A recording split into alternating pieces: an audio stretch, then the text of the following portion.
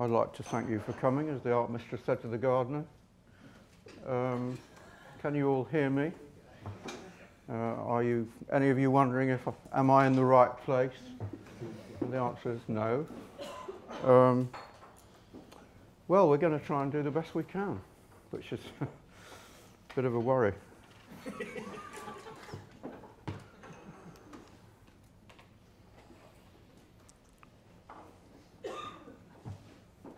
You've got to read carefully if you...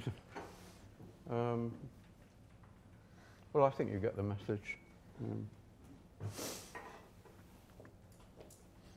You will have noticed if you study marketing at all, or you go on the internet every now and then, you do go on the internet every now and then, that it's... I must apologise, but at this point, is there anybody here who doesn't like swearing?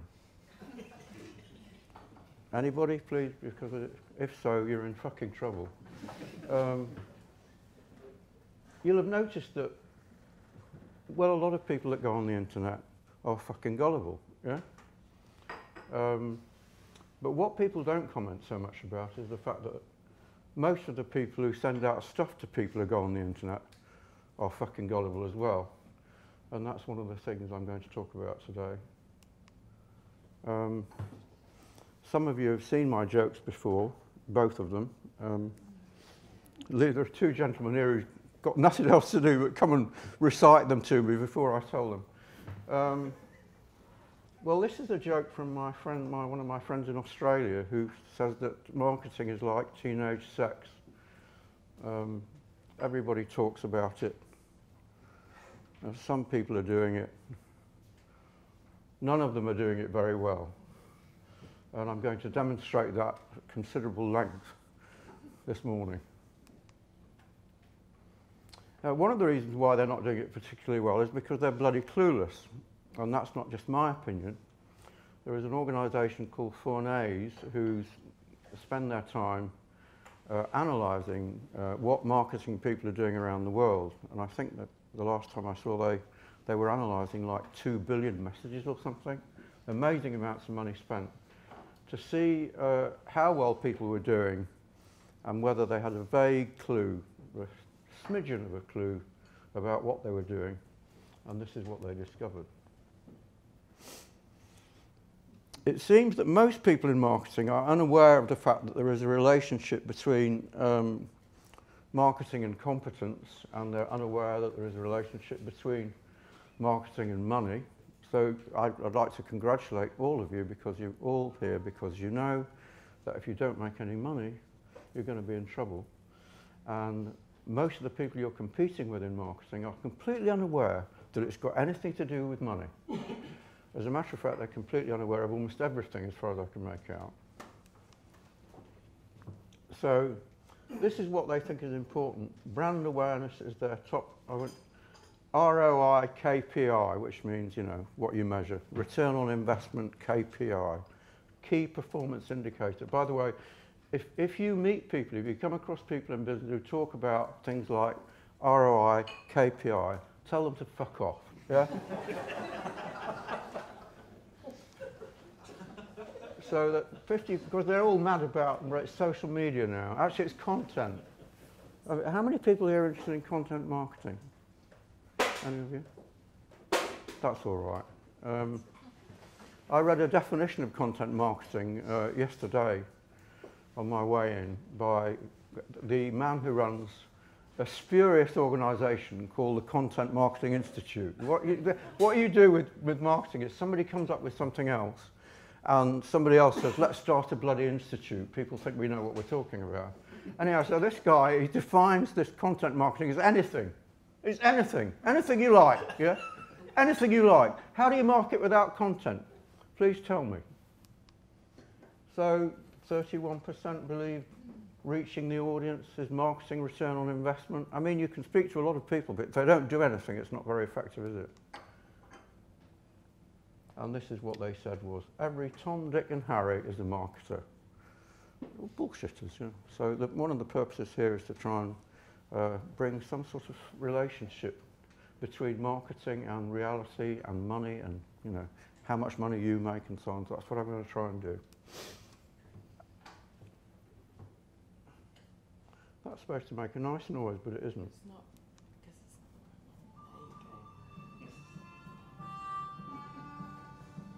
There you go. I'm sure you're all familiar with that. Good.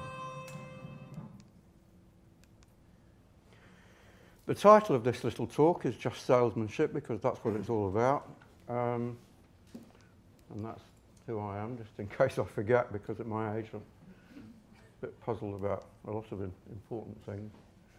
And what I'm going to try and do today, I'm going to talk about your objective and what it should be. I'm going to talk about the process and the weapons that you will use to achieve your objective. I'm going to talk about, well, I'm not going to, there's a guy who works for me called Al, and he won't come to London because he lives way beyond the ken of mankind, somewhere in Devon. And I've sent lots of the material that you sent to me and asked him to comment. And sometimes he's not entirely polite. In fact, I've had to remove some of his comments because he's bloody rude, even by my standards. I'm going to discuss what idiots do so that you don't do it. I'm going to talk about what works in creative. I'm going to give you lots of examples because one example is worth a ton of waffle. And I've got a little work for you, not too much, because we sent a questionnaire to find out, would you like to do some work? Only one person said yes. Everyone else said, no, don't mind a bit of fun, but and some checklists so that you can make notes on it. And just to, because I see that the Churchill war sellers only give you, like, 3 sheets of paper to take notes on, we'll try and get some more. You will all get a copy of this appalling presentation in a couple of weeks, and you'll get a copy also of Andy's presentation, which is much better.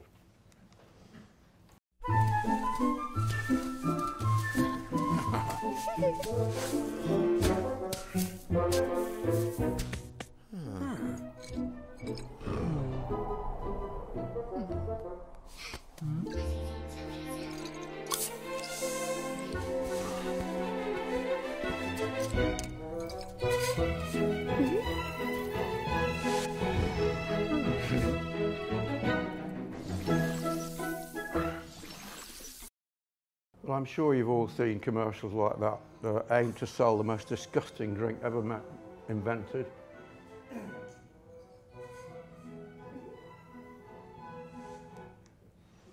And this is the man behind those commercials.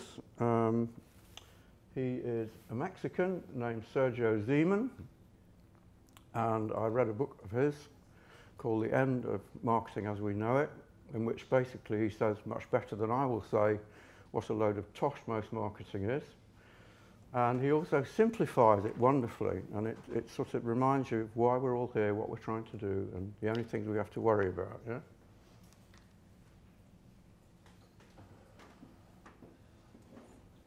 That's what we're trying to do, yeah? That's what we're trying to do. That's what I'm going to try and help you do, yeah?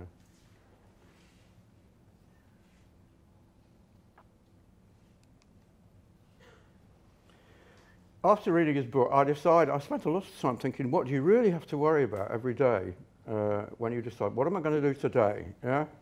And I decided it was amazingly simple.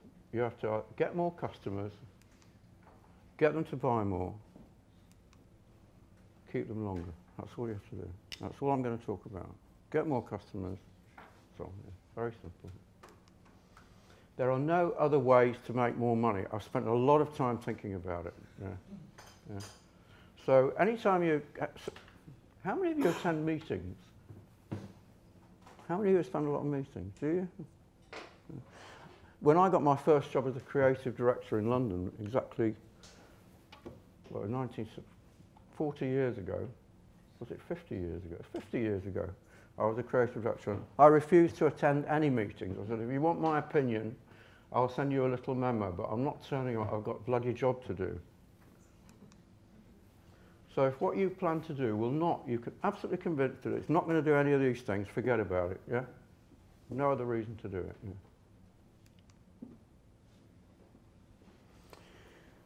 So our first job is, how can we get these people, get more people to sell more stuff to? And I've decided that almost everything in marketing can be related to real life. Now, I know that sounds...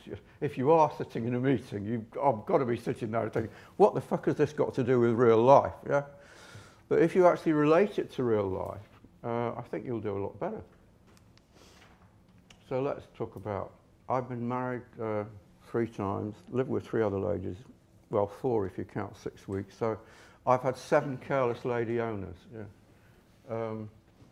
So this is one of the things I used to spend my time doing, looking for the love of your life. I didn't meet her until I was 68. So you need a few good pickup lines. Yeah? Is this what we call the right creative approach? What's your creative approach? A good pickup line, yeah? And you try them and you see which one works. You know, I mean, you know the one you walk down Oxford Street and you get a lot of slaps, but you get a lot of fun, you know, if you keep on asking people directly for what you want. So we call it testing. So I'm going to talk about that. You're going to give me the benefit of your experience and wisdom on what works and what doesn't. This is something I saw yesterday. It is a great, great advertisement. It's a great advertisement because of all sorts of things, not the layout, but the fact that it's unis in the union. A great many workers in this country are worried about their jobs because of what I consider to be a very unwise move by the reptilian Mr. Osborne. So that really addresses what they're worried about, you know, their jobs. You know, it says, do you lie awake worrying at night? Yeah. And it gives them an offer. You can join the union. Yeah. It's absolutely brilliant. I have to tell you, I don't like unionism, but it's a great ad. One of the things I would say to you is if you want to succeed in this business, spend a lot of time looking at things that you see in the paper. You know, people say to me, oh, you're really hard working, Drayton. I'm an idle bugger, yeah? But I spend a lot of time thinking and a lot of time looking at things to see if I can get ideas, yeah? And so that's what I saw yesterday. And I see something pretty much every day, several things. And so I've got thousands and thousands and thousands of clips of things that interest me for one reason or another. So for what it's worth, that's my advice. So this is Marketing Simplified. I wrote a book which Kelly will try and sell you if you're unwise, which is supposed to be the best on its subject. And the reason I wrote it was because I was interested in direct marketing. And the only definition of direct marketing I would find was a 2-page infographic. They didn't call them infographics then, they just called it a chart. I would call it like a map of the New York subway system. It was a bit like that. This was to tell you what direct marketing was. And I thought, can't be that bloody complicated, can it? So I spent a lot of time trying to simplify things all the time because I'm really stupid, you know. And so are most of the people that we're selling to, so we get on really well. So this is the process, yeah? Make an offer only an idiot would refuse, something that nobody can say no to, yeah? Build a database from all the little ways that you can build a database, yeah?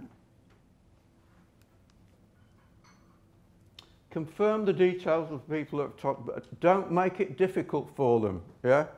Don't say, could I have your inside bloody leg measurement before we put you on our list, yeah? Which a lot of idiots do. And you treat people according, the punishment fits the crime, yeah? So you treat people according to who those people are.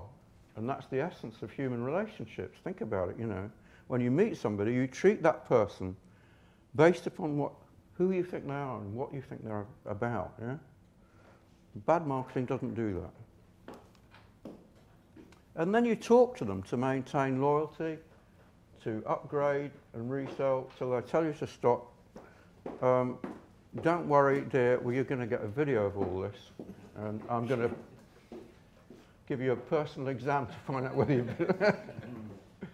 I think there was a place. Oh, you've got a place, yeah. I think there was a gap somewhere. There's one there if you want to sit. If you want me... Yeah. So that's what... And you do it until they tell you to sod off, yeah? Basically. That's it. So I think I'll go now because that's all you really need to know. You already know more than most marketers know. Isn't that amazing? And that process applies to all marketing, yeah? I don't care if you're running a supermarket. You adapt the means in which you're communicating with people. That's what it's all about, yeah?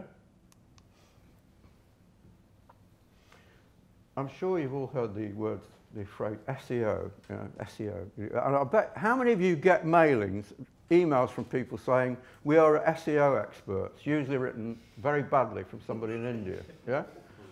Yeah, SEO, search engine optimization, isn't that great? Or finding the right people. Yeah? So they'll say, what keywords and phrases are you looking for? Yeah. So where do most people go? They go to Google. All of us go to Google. Google my last love. So what does Google want? It wants you to find the right answer. When you analyse all the stuff that's going on, you suddenly go, hey, it's really quite simple. Yeah? They don't seek matching pages with different words and blah, blah, blah, blah, blah. It's very, very simple. They've got it down to a fine art. They just look for a page on a relevant, authoritative site. So is anybody here worried about whether their site will attract the attention of Google? Any of you? None of you? You are? Well, this is all you have to do. It's very simple. So if they're looking for relevant, authoritative stuff, then that's what you put on your website, yeah? Very simple. With lots about what you do and how it helps. That's actually almost every communication, to be frank. Again, I could leave again. If all you ever do is send out lots of interesting stuff about what you do and how it helps, you'll probably do better than most other people in the marketing industry. It's astonishing, isn't it? In Japan, every year they have an award called the Deming Award, named after this man, Mr. Deming. Mr. Deming was sent out to Japan at the end of World War II to help set up Japanese industry. And for whatever reason, the American government who sent him there decided to send this man who was nothing to do with, he was a statistician. Yeah? And so he just measured everything, and he transformed Japanese industry, because he just said, you've got to measure everything. Yeah? And what we're talking about today, direct marketing really, it's all about measuring. Yeah? And it's all about having a process. So this is the process. And this is a variation of what I said to you in words. You know something if you want to say something? If you want to get into people's brains so that they remember things, you've got to say things at least 3 times, yeah? Yeah? So this is the second time of saying. And this is something I concocted when I was working on the Reader's Digest account to try and explain in visual form what the Deming formula is all about. Well, you want to acquire new customers. As a result of acquiring new customers, you will grow your data.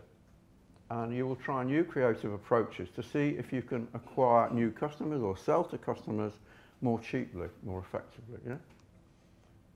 And you'll come up with new offers or incentives to get people interested. Yeah? You'll target better because you're measuring everything. You're looking to see what's working and what's not working. Yeah? So you make more money. This means higher value per name. In other words, each person that you're acquiring is going to make you more money because you've found better ways of making money out of people, right? So then you start all over again. It's a wonderful little process, and it goes round and round and round, and that's the way you should be thinking about what you're doing. Yeah?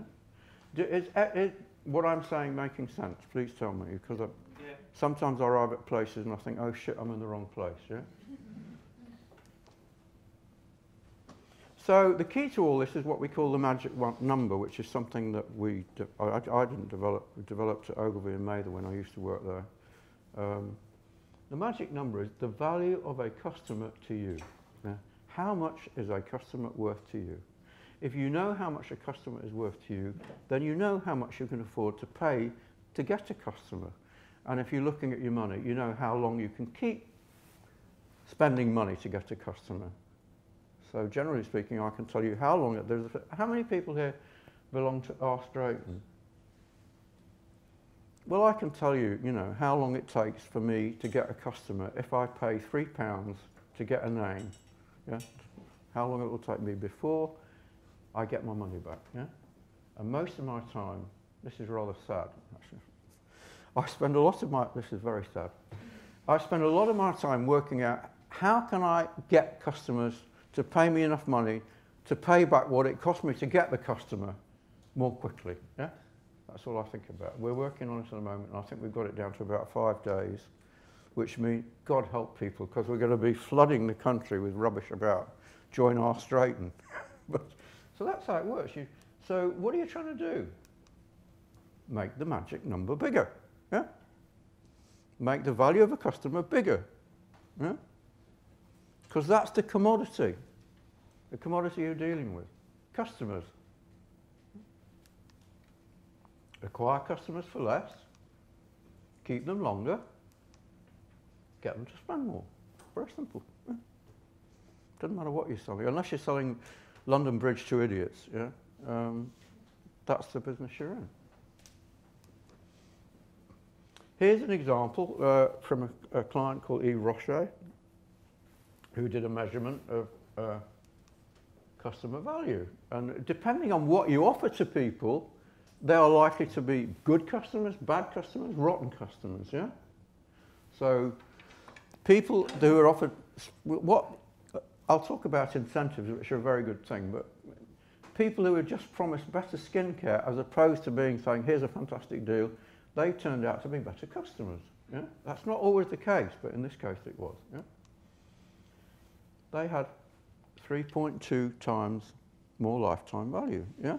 So even though they were more expensive to get, they were worth more. Just a demonstration of how important it is to measure every damn thing. If you can't measure it, you can't manage it, yeah? So women 32 to 45, this is not really surprising because they're selling, you know, things to make you look better. So the older you get, I can tell you, I wish to God somebody would make me look a bit better, yeah? So I'm probably a perfect customer. Married women, lifetime value, yeah, the value of a customer over the time that they're with you, yeah, higher than single women. This is your first challenge of the day, ladies and gentlemen. Men, they were actually 4 times better in terms of lifetime value than women. Can anyone tell me why, apart from those of you poor sods who've seen me before and know all my jokes? Anyone? They were buying for women. They were bought by women. They were buying for women. They were buying for women. No. You should know, anyhow. You've seen. I'm out of here. Go on. Anyone guess? Inertia. Inertia. They don't want to move. No. I spent. I've been a naughty boy in the past. Yeah. So I used to live very near here, in Shepherd Market, which is an interesting part of London. And on one occasion, inadvertently, I ended up in bed with a woman who was not a woman, she was a man. Transsexuals are the ones, the reason why they, you know, if you've got a beard, you need a lot of makeup, I can promise you. I didn't notice, I was drunk. I'm not transsexual. I know it's fashionable to be a transsexual at the moment, so I'm thinking of, you know, sort of having an operation or something. A bit late. Here are some facts about lists. Yeah, lists. About, you know, you've got your customers. They're on a list. They're on a database. You can call it what you like. You know, David Ogilvy rang me up and sort of once, and he said, he said, what is this database, Drayton? And I said, David, it's just a list. It's just a list with details of people appended. He said, oh, I see.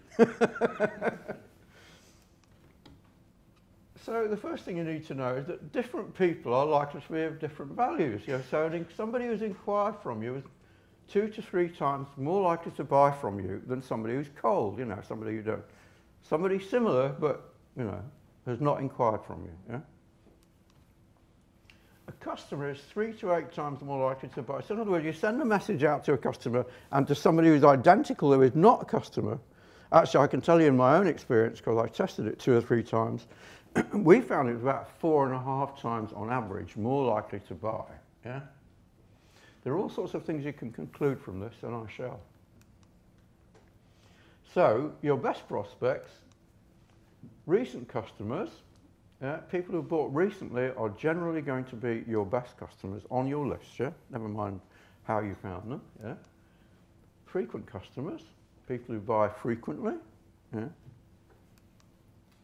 Big spenders. Yeah? So and this is the rate, it's called recency, frequency, monetary value, RCM, yeah? RFM, yeah?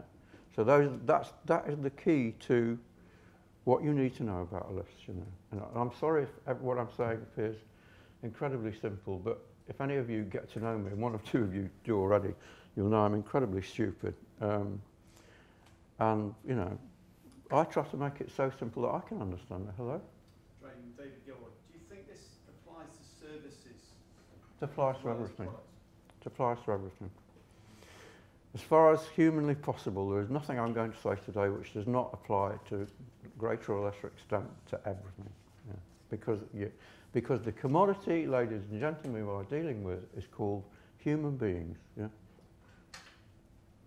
It's like people talk about, oh, business people are different. You do not grow a second bloody head on your way to the office. Yeah. I've sold services, all sorts of, every bloody thing you can think of and a few things you can't. I adopt the same approach in all cases. And I start by thinking, could it be that I'm talking to a human being? Yeah? They're all the same. I'll give you a few examples as we go along. Very, very important. This was pointed out by the data guy at the Reader's Digest, who are clients of mine for years and used to be a wonderful company until they got screwed around. And the customer you want is like the customer you've got. Yeah? So one of the things you've got to be doing all the time if you want to succeed is think about your customers. What are their characteristics? Because you need people like that. Yeah? Sometimes the similarities can be extraordinary. I used to do the advertising for the world's most expensive cruise line at one time. And we discovered to our amazement that the best list was a list of Scottish gourmets compiled by a friend of mine near Edinburgh. Yeah. And my partner, Brian, he said, well, if you're a Scottish gourmet, he said, you've got to bloody travel. but they had these human characteristics. Not true now. So any list with a high similarity to yours is a good bet, and vice versa. So any list that's very little similarity to yours, a rotten bet. If you take two lists and you look at them and you see there's a high degree of overlap, that's likely to be a good list, yeah? The low degree of overlap, you know. So, best sources of business are lapsed customers, yeah? Somebody who's been a customer. You know that unless they've changed their nature, they have the characteristics still that made them become a customer. So you can write something to them saying, look, I'm looking through and I noticed you're no longer dealing with us. But I want to tell you we've got something new that I think will interest you. And that's how you get them back.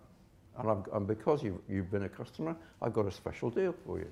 And that's literally how simply you talk to people, yeah? That's how simply you talk. You don't come out with a lot of marketing bullshit. Yeah? Recommended customers, because birds of a feather flock together, which is one of the reasons why viral is so important. You know, people are similar. You know? Looking for people who are similar to the people you've got.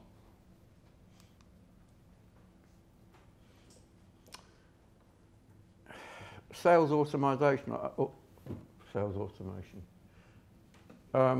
which is described as a miracle. It's not a miracle at all. The way it's done is interesting, and you know I couldn't do it. I don't, you know. But let me tell you, for instance, if you get on my list, you're all on my list.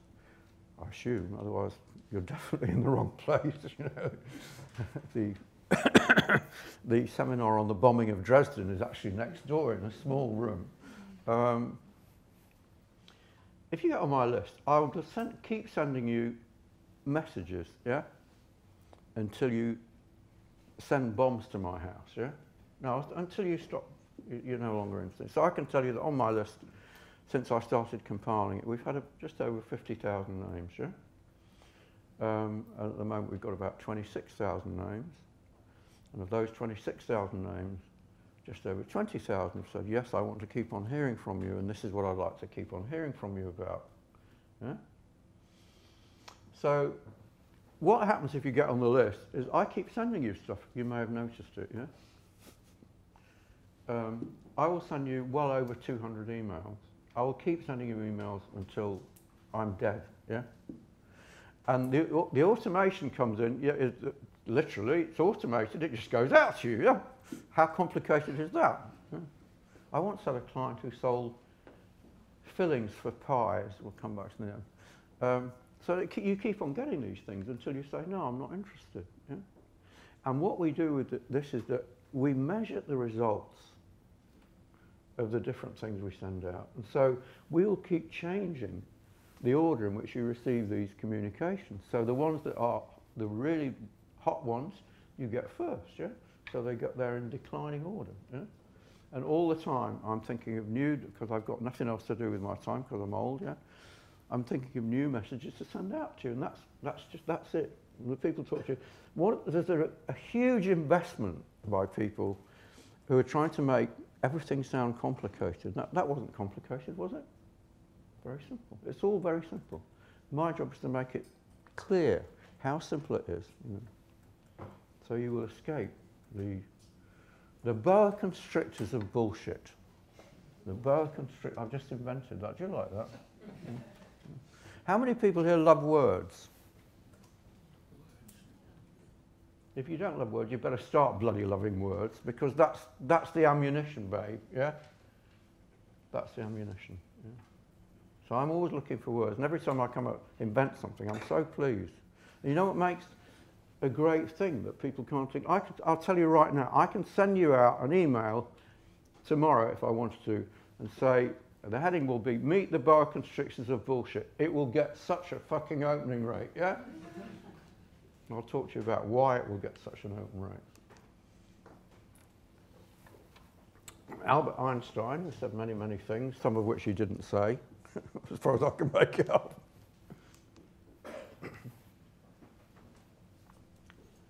Oh, it's not Albert Einstein, it's Mark Twain. I'm terribly sorry. They all look the bloody same, you know, they're old and hairy. They all got more hair than me, the bastards. You see, I have to remember a lot of this stuff, you know, because I click the thing and I go there and I think, oh, well, that comes as a bit of a surprise. How did that creep in there? You know?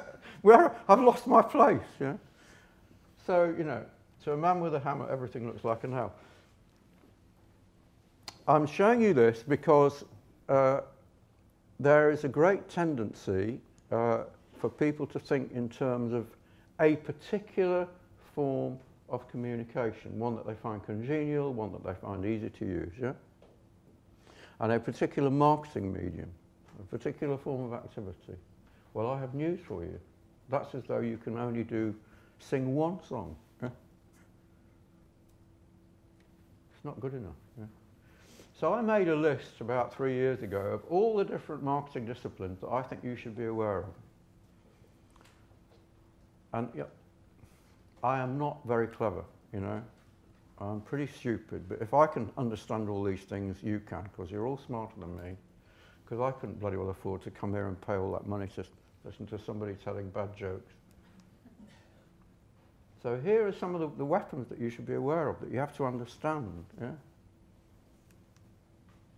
You have to understand research and why it doesn't work, because people tell you what they think, but not what they're actually going to do. You've got to understand PR, which I think dollar for dollar, pound for pound, euro for euro is usually your best investment. Advertising, which is what everyone associates with marketing. Very, very effective. Point of sale, because when people get into a supermarket, they're ready to spend, and if you say the right thing at the right moment, you're going to make more money. Sales promotion, you know, big offers. Good way of building your list. Direct and interactive, which is the thing that I've spent a lot of my time trying to understand. I would point out that every single thing on the internet is direct. Yeah? Every single. I was in India last year, and the before I was in India, which was 2002, I was on the news in New Delhi, because obviously it was a slow news day. And the guy said to me, he said, "So how do you feel about this this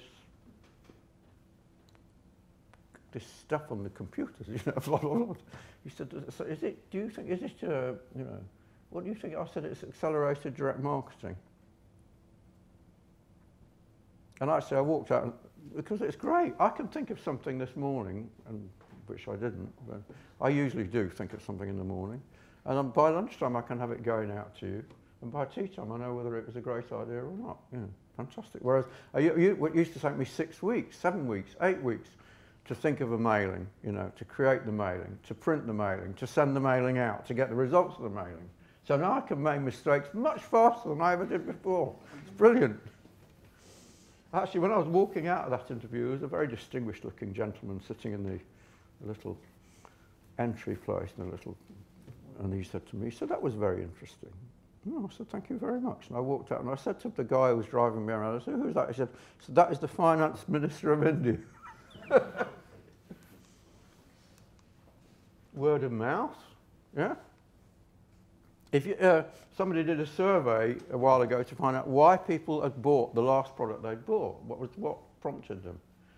It was actually to do with cars. And word of mouth, somebody recommended it to me, yeah? Came way out ahead of everything else. Whereas, in fact, the firms are spending most of their money on TV advertising. And you know what TV advertising for cars is like, yeah? They were selling cars, yeah? You know, we'll get a helicopter and we show a picture of this car going up a mountain path. Or we'll show a picture of it doing somersaults, because that's what you want to do with a car, right? You know, that's where they were spending the money, but not on trying to get people to recommend to other people. Salespeople, the most expensive but most powerful commodity in marketing. Yeah? Nothing is more powerful than one person sitting opposite you, if he's really good, selling to you. All messages that you create should be based on what a good salesman would say. Yeah? Experiential. I'm the chairman of a company which sometimes I think is doing very well, and then I find out it isn't, that does experiential, which is really, you know, demonstrations. Go and drive the car. So we do work for people like Bentley and so on, you know, who keep on screwing us to the ground. But nothing is more powerful than experiencing something. Yeah? Try it. Yeah? Pack design. I had a client who specialised in pack design, and they amongst the things they show. Anybody ever drunk a thing called J2O? Yeah? That was never advertised. J2O was promoted absolutely on the pack design, and the fact you couldn't ignore it. Yeah? No promotion at all. Yeah. And the product's a joke. It's just bloody fruit juice with water, for Christ's sake, you know. Yeah, I'd like some fruit juice, but less of it. Huh? Sponsorship. I once did a film for Philip Morris on the Marlboro racing car sponsorship, and I went back to the origins of the Marlboro Man, which was actually created by somebody I knew called Daniel Draper, Leo Burnett, a long time ago, and related to things. And the chairman of Philip Morris they showed the film once in Cannes. And I said, "What happened to the film?" I said to the guy who paid me to write the script, he said, "The chairman showed it to everyone, and then he said, lock this film away, nobody will ever see it again," because it really analysed, you know, the way that people they'd linked cigarettes to masculinity. Mm. So that sponsorship, they'd originally asked me, can you evaluate how effective sponsorship is? Very difficult to do.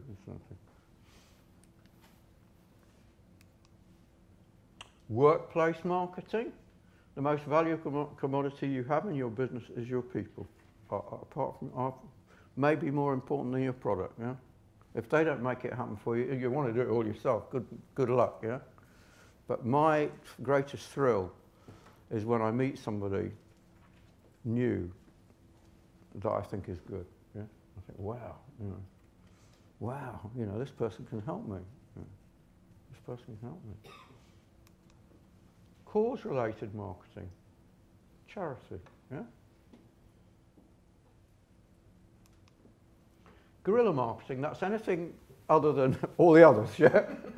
So one guy made a fortune writing about guerrilla marketing because it sounds great, Guerrilla marketing, God, we're going to go out and kill people secretly. Yeah. So I have a daughter, I have several. One of my youngest daughter, in fact, if you don't behave yourself, I'll play you some of her records. And I was going to visit her, as I do 4 or 5 times a year, in a place called Montclair, which is New Jersey, outside New York. Most expensive place in America, as I discovered after I paid for the house. And I was going along, and I saw there was a little sign on a pole, yeah? And it said, "We pay best prices for property." Phone number. So that's great, And then just above it, there was another sign, same size, but slightly different typeface. It said, "We pay more than them."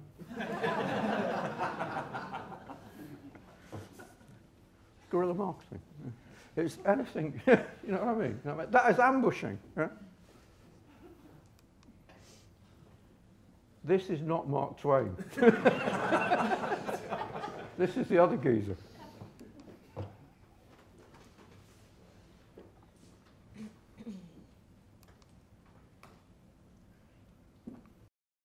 Will it blend? That is the question.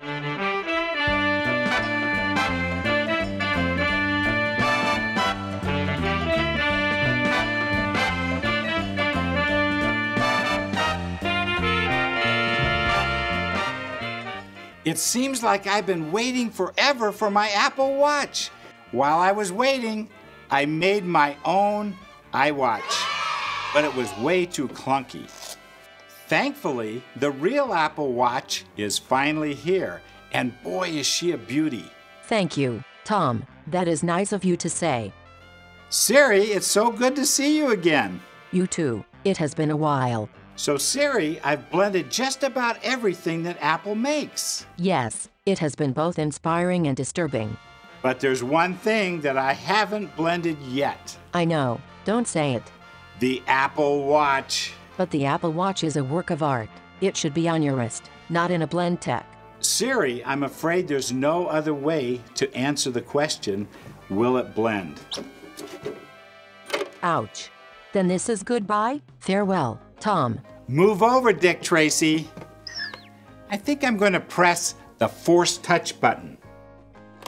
Ow, oof, ah, ow, ouch.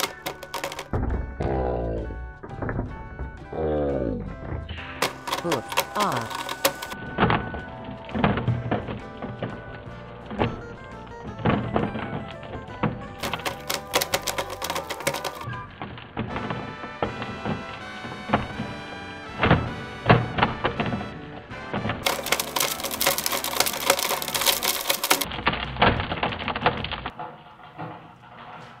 How many of you have seen those before? Have you seen them before?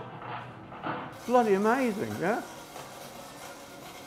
He blends every goddamn thing, I've got one of my feet blended. So. Yeah? It's a demonstration. Very, very powerful. I live in Bristol, and a minute away from where I live, my flat in Clifton, there's a house, and that's one of the, there's like a statue there, yeah?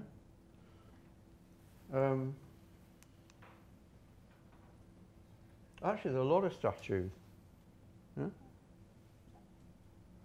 Who lives in the house? Anyone guess who lives in the house? The sculptor lives in the house. That's how he advertises his sculptures, yeah? He's got a load of the things outside his house. You can't beat a demonstration. I can talk to you for a day. I'm a great artist. Have a look at one of my bloody scorpions or whatever, Huh?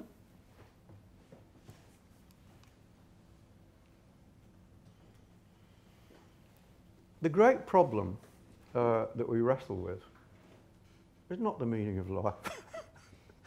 Is how can we get people to respond? Yeah? So I spend a fair amount of time thinking about that. That's your great deadliest enemy. I used to handle the American Express account around the world, and I had a client, very, very funny guy. We became quite good friends. And I remember sitting in a meeting with him, and he used to get pretty excited. I'd noticed, by the way, that if you want to succeed in this business or any other business, it is a very good idea to get pretty excited about it. Because if you don't care about it, you're dead and buried. So they were talking about, 2% response and blah, blah, blah. And he said, what are all you guys talking about? Never mind the 2%, what about the 98%? That's what you've got to think about all the time. Not the people that are replying, but the people who aren't replying, and how you can make them reply. And I haven't covered this, I don't think in this. One way you can make them reply is to make them choose, yeah? I think I may have a demonstration of that somewhere here. I can't remember. I've got so many examples, it's frightening. Trivial, unbelievable. So you make them choose. So you say, are you interested? Yes, no, maybe, yeah? And once you've chosen, simply making people choose will increase your response, yeah? And if they said maybe, then you can write to them again and say something to them that relates to maybe, what didn't I tell you? And if they've said no, you can actually write and say, are you sure? When for some 20 odd years, I worked on the Everest double glazing stroke blah, blah, blah account, another business that's been totally screwed by the people who are running it. My client, who became a very good friend, there's an old legal maxim, never make your friends your client, always make your clients your friends, yeah? So he said, what would happen if we wrote to the people who've all said they don't want to hear from us? I said, fuck off, Paul. We're all going to go to jail. He said, no. He said, I'm serious. I said, well, let's go and have a drink and talk about it. And I wrote essentially a very simple thing, very short thing that said, are you sure? Are you sure you don't want to have something? That is the second best list that they use, the people who said no. Yeah? And you know why? Because if you take the trouble to say no, you're more interested than you are if you do nothing. Yeah? That dog is inertia. Yeah? You're trying to get rid of inertia. By the way, this is all coming as a bit of a surprise to me, because I put these things together. I never quite know what I'm going to say. It's a bit of a worry. This is the big question. Yeah? To whom are you offering what ultimate advantage? Yeah? It's the difference between benefits and features. Yeah? Not what it does, but what it does for people. Yeah? And not what it does for people. What's the real ultimate advantage? Yeah? And who is this person? Who is this person? How narrowly can I define that person? Yeah? I'm trying to bring these two things together. That thing, that service, that product, whatever it may be, and that person. And the more clearly I can define that person, that perfect customer, and define the benefits of what I'm offering, and bring them together, the more successful I will be. Yeah? So that's a very important question. So the first thing you have to do is to define what you sell and write it so even a half-wit can understand it. This is particularly important with technical products. Yeah? You say, why a half-wit, Drayton? Why a half-wit? Because most people are stupid. Yeah? I've got news for you. If they're not stupid, they're stupid when they're getting your stuff. Nobody sits there and thinks, oh, great, I've just seen a TV commercial. Let me watch it again. Yeah? It's so exciting. Oh, great, I've just seen an email. Let me read it 3 times to make sure I got it right. Yeah? So even very clever people are stupid when they get your messages. Yeah? So you better make it so clear that even an idiot can understand it. Not just what it is, but what it does. One of the greatest mistakes people make is to say, this is what, I've got this thing, yeah? They don't say, what's it going to do for me? You know, I don't care you've got this thing, yeah? What's it going to do for me? Yeah? So there we are. What does it do for your prospect? Incredibly important. I have dealt with many, many large companies, probably more than most people around, because I've been around for more than most people have. And there's one question that every customer has that most of the people I meet in marketing never ask themselves. Yeah? They never think, this is what this person... And it's a question so childishly simple, it's a joke. And it's this: why should I choose you? Yeah? Why should I choose you? Why should I choose you? Yeah? That's what's going through people's minds. So, what's special about what you sell? Could anybody else say the same? Yeah? If somebody else can say the same, why should people choose you? Yeah? Do they do the same? Because if so, your proposition is not as strong as it could be. Yeah? And nor is your business. I'm in the middle of trying to write 3 books, or actually avoiding writing 3 books, one of which has actually been commissioned. I feel so ashamed of myself. And I spent a lot of time thinking about how I begin these books, you know, because just like the headline and an ad, the most important thing is what you say, what's the title, and what do you say at the beginning. Yeah? And one opening I've written is to do with where I live, and it's to do with walking down the road to Sainsbury's, and it's about the shops that I see. Yeah? And they're all in competition with each other. So a year ago, I noticed that people had started, there was a shop doing very well selling greetings cards. Now, can you imagine what the bloody margin is on greetings cards? I bought one yesterday for my girlfriend, £3.15 for a piece of bloody paper, for Christ's sake, yeah? So a lot of people are like, hey, great, you know, this is a great business, you know, terrific, you know. So there was one greeting card place, W.H. Smith, then there was another one around the corner, then there was another one, then there was another one, then there was another one. And I wrote somewhere, I said, most of these people are going to go broke. And 4 out of 5 have, because there was no reason to choose one or another. So the most important thing is that why should people choose me, you know? Because otherwise, you just, oh, I walked into that one. Same thing applied. They've got a row.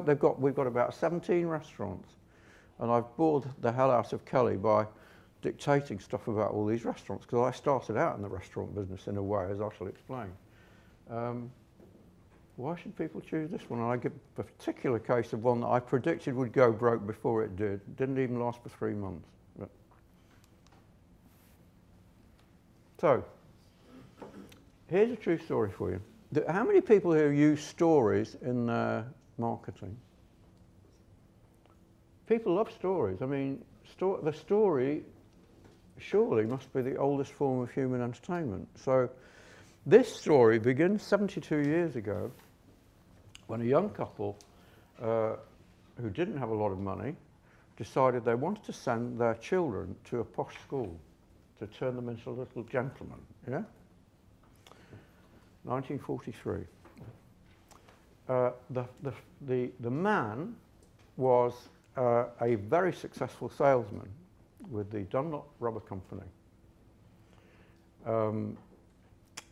He couldn't go into the army, so he was in the Home Guard. He'd injured himself. And in fact, his number 2 became the managing director of the Dunlop Rubber Company after he left, some years after he left. But he walked away from this job. And his wife had no commercial experience at all, except she'd done a bit of work as a beautician, came from a very sheltered background. And they decided, for whatever reason, that it would be a good idea to open a pub. and that they thought they'd make money by opening. You know, lots of people talk about, you know, the idiots. They say, "I'd like to run a pub." So they decided they want to run a pub.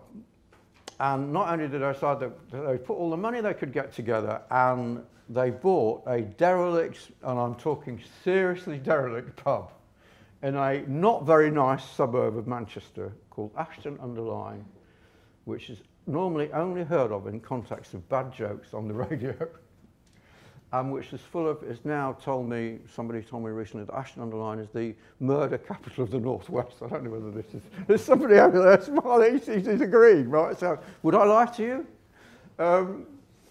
So, they bought this pub. And the thing was that the guy who'd owned it before, I can't remember, I don't know what the circumstances were, but he hated having to leave it, and he'd left it in a terrible state with rats and beer in the tea in the beer pumps, and horrible, devastation. So they came along and they sorted it out, and they opened their pub. And their pub had one advantage that I can think of, which that Ashton-under-Lyne is not full of great places to have fun, unless you want to get drunk or hit somebody. So. There are maybe two places, at that time, maybe only one place worth going to, and it was called Stamford Park, and it was on the main road to Sheffield. And the only thing this pub had going for it was opposite Stamford Park, where people would go because there was nowhere else to go. So they have position, you know, they talk about a location, location, location in property. Same thing in marketing in a different way. So they opened the pub, and they looked around to see what all the other pubs were doing. And they noticed that nobody was offering any form of refreshment. And so they started offering sandwiches and soup. And after a while, they did pretty well, and they started offering, they opened a restaurant. And the restaurant did pretty well, because the one thing the wife could do was cook, and the other thing that was good they had going for them was that their husband was extremely funny, and entertaining, and outgoing. The wife was very shy. She didn't want to meet the customers. She had to be fed fairly large quantities of gin and tonic to go and meet the customers. But she was a bloody good cook. And so the restaurant did very well. And the Good Food Guide came out round about then, which transformed British, gastronomy. And they were in the first year of the Good Food Guide, and every year afterwards until they left the pub. But they weren't in it for the food. It's nothing to do with the food.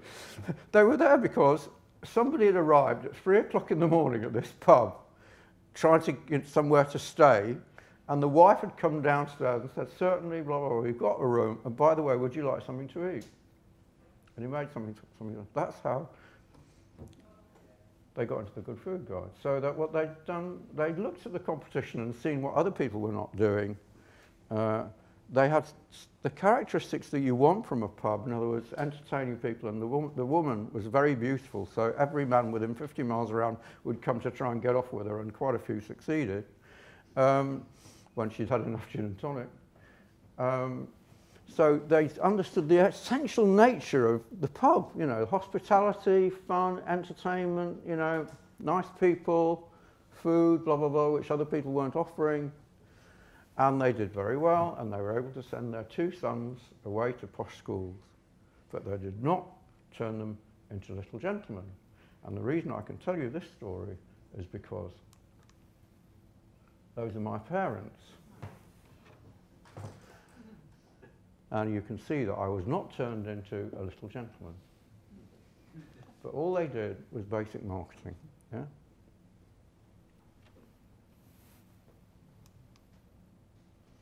Here's the opposite. This is a flight on United about a month ago. And I really recommend, if you want to be good at marketing, just never stop observing. Yogi Berra, the great baseball coach, died about a week ago, and one of his sayings, which is in one of my books actually, is you can observe a lot just by looking.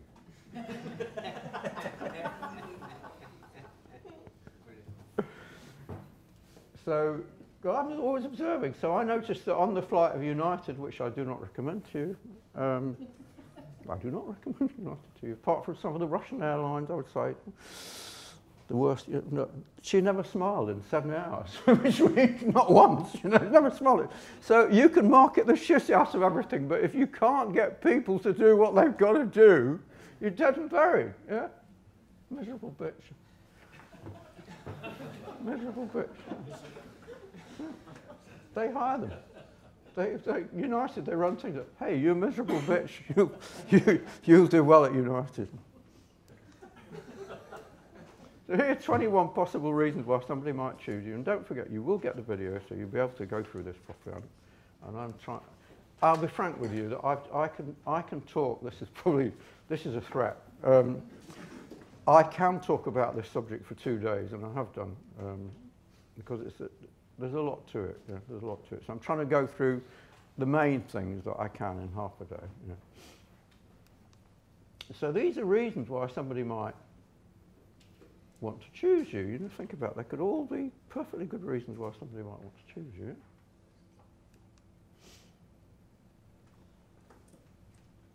There's some good examples, I remember there was one that was the most expensive. They used to run ads. It was the most expensive electric razor in the world. Did extremely well, because people were curious. That, oh, if it's expensive, it must be good,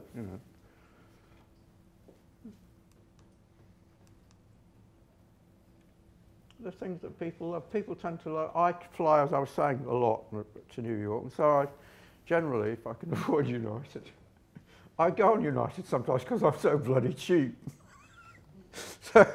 So I go with Virgin and British Airways, yeah? And, they're pretty much the same. You think about it, yeah?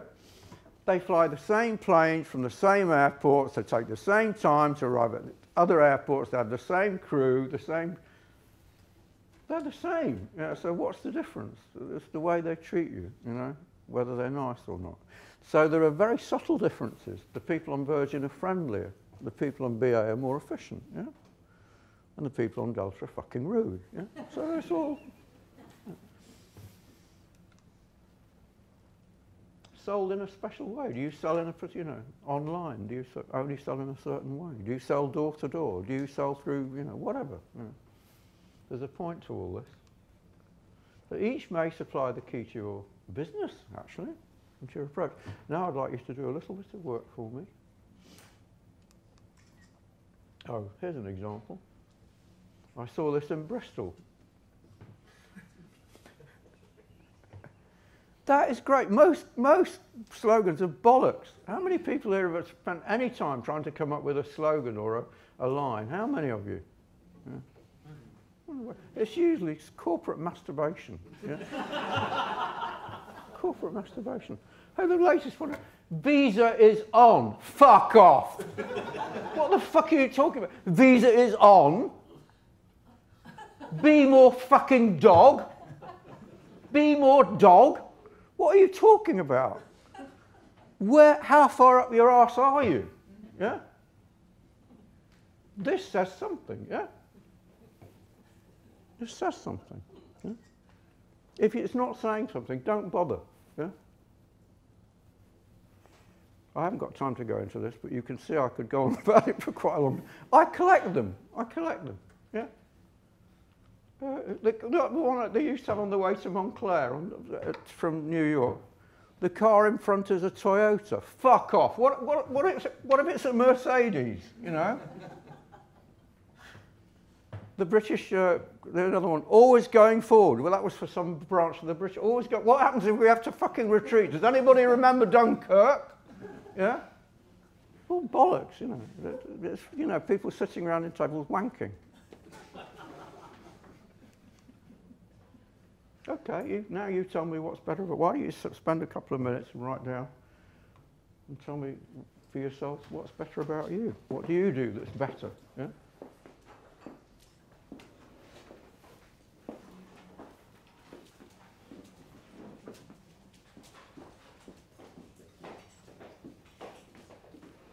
I'm not skiving. How are you? Very good. How are you? How's business? Really good. I've got loads of stuff to talk to you about. Oh, good. you notice that none of the people, most of you are paying, half of you aren't paying at all. I mean, people like him, you know, he is paying actually. The other half of you are paying, the other half are masochists. No, you're all paying except for, I think, two people. So don't feel put upon.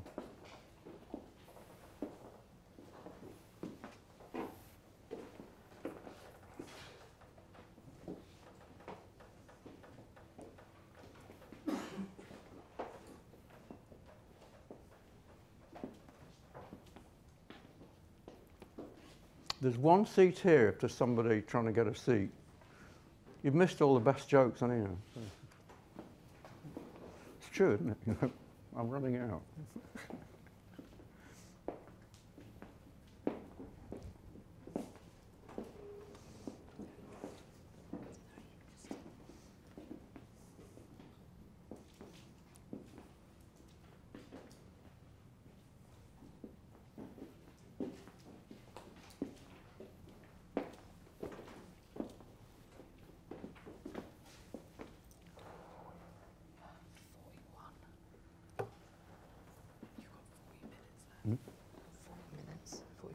Until the first break. 45 minutes? Yeah.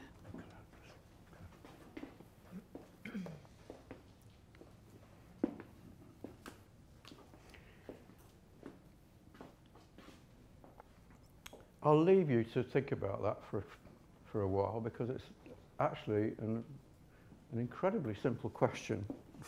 Very often rather difficult to answer, isn't it? Yeah?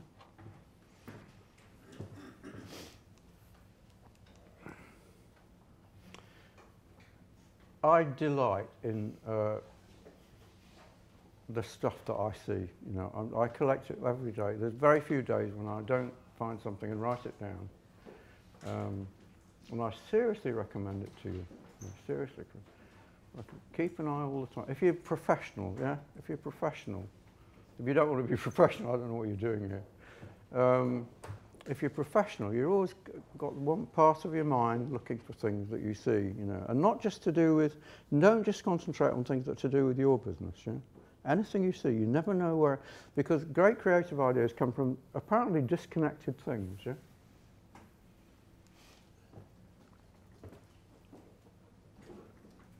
What is that? What is that? What are they, what is it? It's called a waste of money. Yeah? If you look at that, what does it look like? Looks like a load of shoes, right? What are they selling? They're selling a car. Yeah? You know what? This is probably a big breakthrough in, you know, some sort of understanding of things. If you show a load of shoes, people think you're selling bloody shoes, yeah? Not cars. Twat standing looking smooth, yeah? You're trying to sell luggage, pal. What's the headline to that club? Luggage Kel? without compromise. Luggage without compromise. Oh!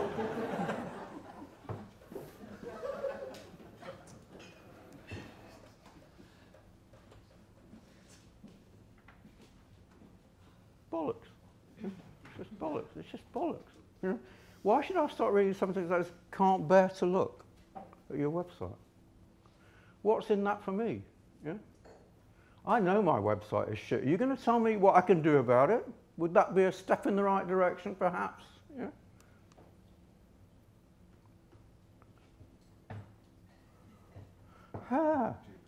Fuckwits Anonymous at it, yeah? Sales, it's all isn't that clever, eh? No longer a nice to have. Always beware of phrases like that, yeah? The sort of crap that people talk to each other. Don't use them, anyhow. Again, they're showing, what's this got to do with social media? A picture of a guy on a thing. Actually, social media is probably more rubbish talked about. So, social media and content are equal, neck and neck, in the race towards madness. Yeah?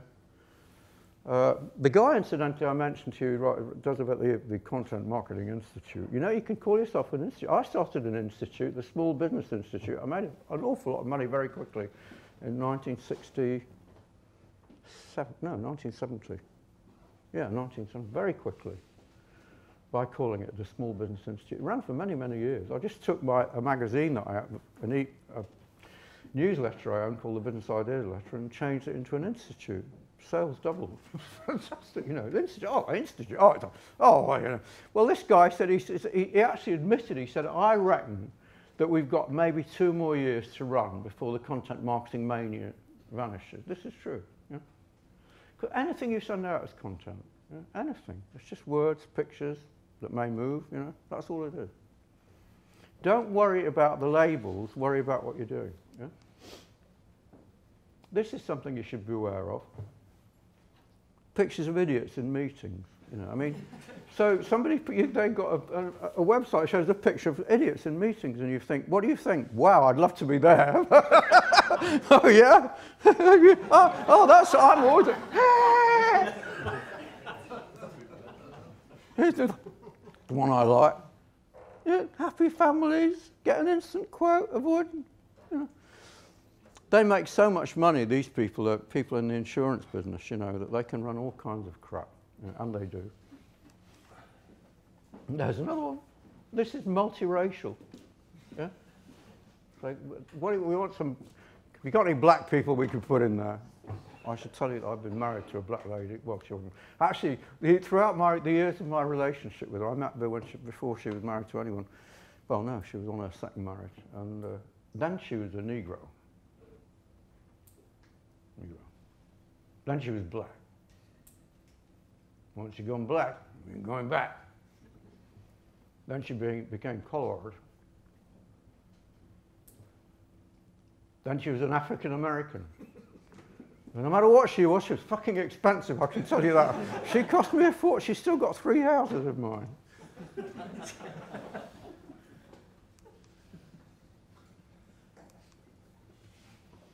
So these are the things that are going to govern the results you get, yeah? What's the medium? You know, where are you going? Because that's how you reach people, yeah? Is it cheap or expensive? What am I getting for my money? How familiar is what you sell? You know, so you don't have to say so much about something that's very, very familiar. There are 3 stages in a market. Markets are like animals, they move. There is the first stage when you've got something completely new, the first person with a computer, yeah? And you have to explain what a computer is, yeah? And how it does things better than what existed before. Yeah? The second stage is when other people start selling computers, you have to explain what a computer is, how it's better than what was there before, and also why it's better than the competition. The third stage is when everyone's making computers, yeah? And then you have to focus mostly on how it's better than competition. Yeah? So that all these things come into play when you're selling something. Yeah? Is it complex or simple? The more complex it is, the more you're going to have to say. Yeah? Do the people like or trust your brand? If people trust your brand, they will buy twice or even 3 times as likely to buy from you. Yeah? What do you want them to do? The more I want you to do, the more I've got to say to get you to do what I want you to do, or I've got to break up the message into a series of communications, yeah? What do I want them to do? You know, the more I want you to do. Click, that's easy. Give me your name, that's not so easy. Convert from something to something, you know. Convert from an inquirer to something, you know. That's harder still. I want you to inquire, I want you to try, I want you to buy.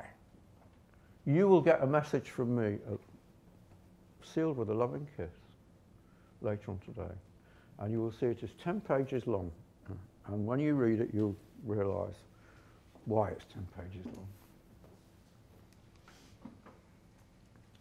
Very, very important to understand that the fact that somebody who's inquired doesn't mean they're going to be the best bet in terms of sales, yeah? And that does not in turn mean that they're going to be the best bet in terms of long-term customer value, the value of the customer, yeah? You've got to think about these things. A lot of people spend a lot of time talking about clicks and open rates and this, that and the other. It's irrelevant. I just want to know, did you give me your money? Yeah? Did you give me your money? Yeah. So those are factors that come into play. How long have people been on your list? Yeah? The longer they've been on the list, the more likely they are to be a good bet. Yeah?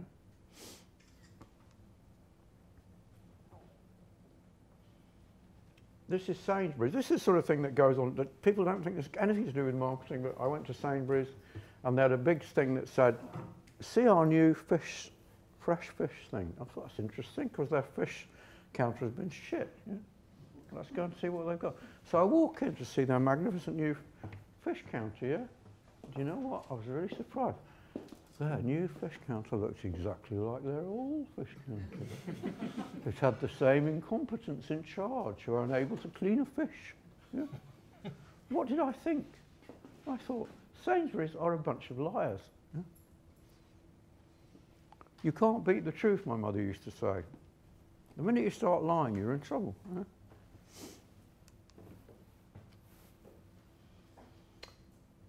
I'm going to go through comments made by my partner Al, and Al, who is the most forgetful person I know apart from myself and my dedicated personal assistant, Kelly. I don't know whether Kelly's more forgetful than I am, or I am more, but it's surprising we even got here.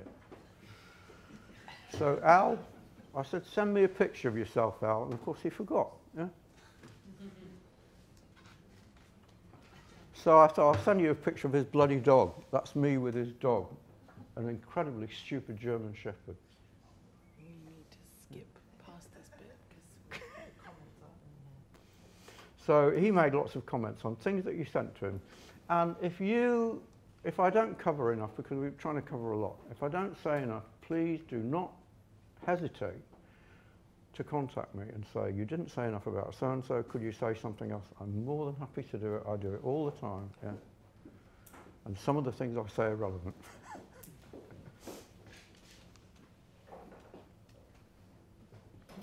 Well, this is something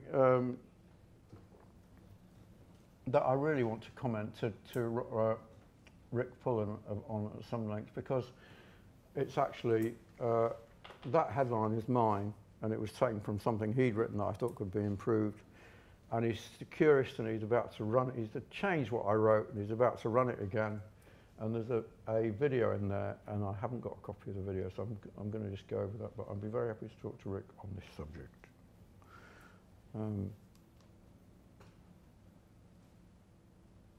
Somebody sent this. I have no idea what's going on here. It's a bit of a mystery. If I want to know exactly how you're going to help my business to grow, who is it? Who is the university? I want to know how you're going to do it, darling. Very happy to talk to you about it. I've actually done, I was born in Liverpool, you know. What can I tell you? My son has played in the Cavern. He's one of my sons, does a very, very impressive Paul McCartney. He's a left-handed bass guitarist and he looks like Paul McCartney. And I used to dance in the Cavern before you were born, before any of you were born. I used to dance at lunchtime back in 1957 because I used to waste my time. But you're not saying how. One example, for instance, would make a ton of difference, yeah? Those are just vague statements, knowledge, blah, blah, blah. They're just adjectives. They're nouns, you know, they're not. Also, it's reversed out, which makes it difficult to read, very difficult to read. You know, reversing things copy out in large volumes, halves comprehension, yeah. And it's got that, I don't know that octopus on the right, I don't know what it's doing there. I don't know, but I think universities are about people, and if you don't put people in your ads, you're crazy. You don't need pictures of demented octopuses. So I'm sure you didn't do it yourself, so no, go and shoot the bastards.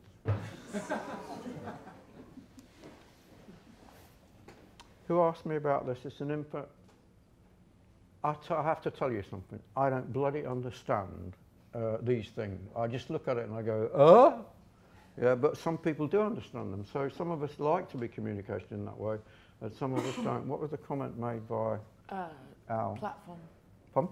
About the platform. Standing on a burning platform.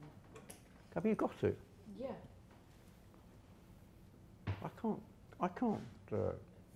I cannot lie about what Al said, which is not uncomplimentary, but very interesting. Al has a gift. I've trained a lot of copywriters, and Al's really tremendously commercial. And he said,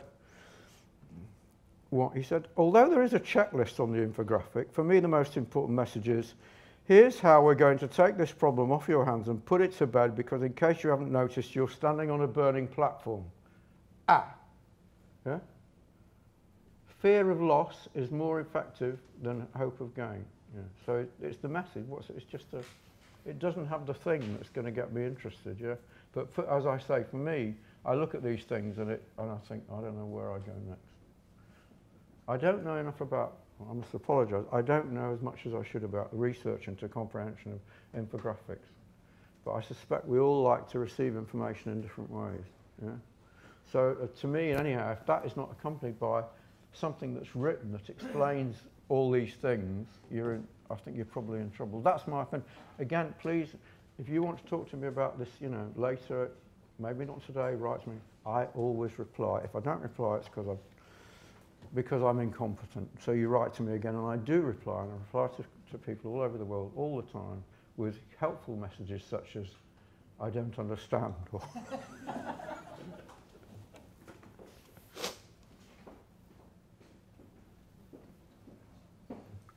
Whose is this? This is bloody good. Your stuff is bloody good, yeah? I looked at your stuff and I thought it was bloody good, yeah? With some reservations.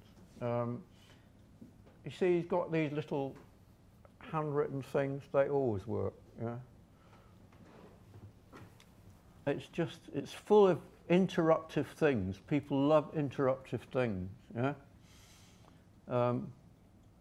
And it's got a very, did you know? That always works, 80% blah, blah, an exact figure, 96%, yeah? Seriously think about throwing the computer out of the window at least once a week. Pretty good, yeah? If I were working with you, I would probably be saying, let's look at different ways of opening, definitely. Yeah. Just remember, we did research at Ogilvy that found that if people read the first 250 words of a very, very long ad, 75% of them would read the lot, yeah? So it's what you say at the beginning is what you've got to think about all the time.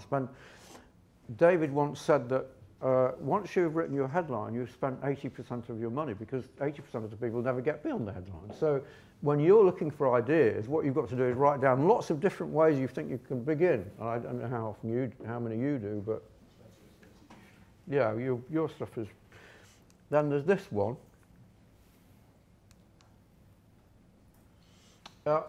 Great. Again, I would be thinking about the opening of the headline. That was my immediate reaction. That's a very good headline. Let's see if we could try a few more. I would be very tempted to do the same sort of thing as you've done in the letter and try some interruptive visual device. Yeah, definitely. Yeah. Definitely. But you see, he's got captions. This is a professional job. I don't know what you're doing here. You don't need to be here. But I'm not giving you your money back. No, if you insist, all right, I came to hear you say that. So. I love this one. I just love this one. I bloody love it. You see, it's human, Try and find something that people feel strongly about. Is there anybody who's got a car who doesn't have strong views on traffic wardens? Like, death! Huh? Great. See, he's got a little pen and ink thing around there, very good. Very good. And doesn't mess about, he doesn't say, I'm going to write a short letter because people won't read long letters, will they? Fuck off. Look at that. I love it. Very good, very good. There's somebody asking about, these are Al's comments, so I should read them in a slight Birmingham accent. Avoid jargon, and I'm going to go through this, and it's really interesting to see the way he thinks, because he's very smart. Think like your prospect. talk like a peer, never needy, never begging for business, yeah? If you don't think they need what you offer, you lack conviction and you're in the wrong business / job, yeah? Yeah.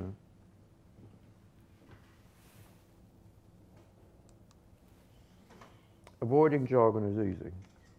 Jargon is shit that you hear all the time. And for those of you who sit in meetings, it's what you hear in meetings. Yeah? It's just the set phrases that keep on coming out all the time. Yeah? About, are we looking at our content in the right way?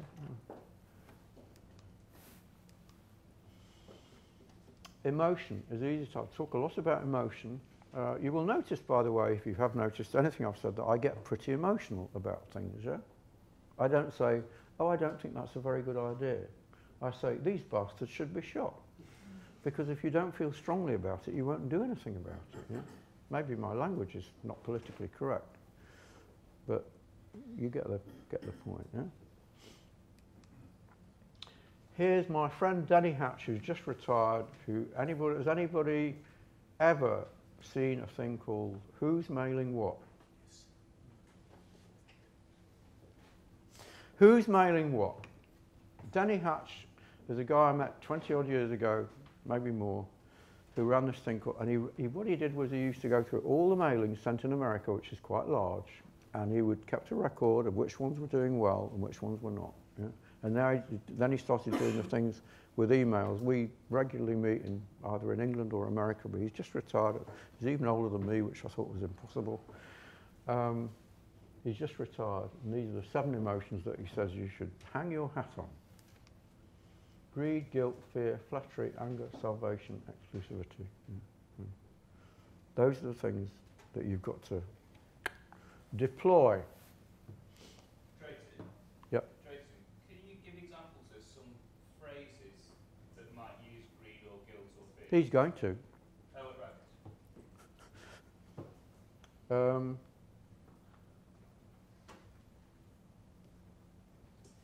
Actually, flattery. Well, we'll go. So he loves flattery. He particularly likes salvation and exclusivity. Yeah? Just a point about emotion. This is the former president of Brazil, and he said something really interesting that I made a note of at the time.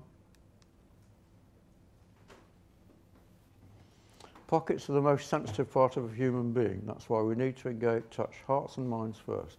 Yeah?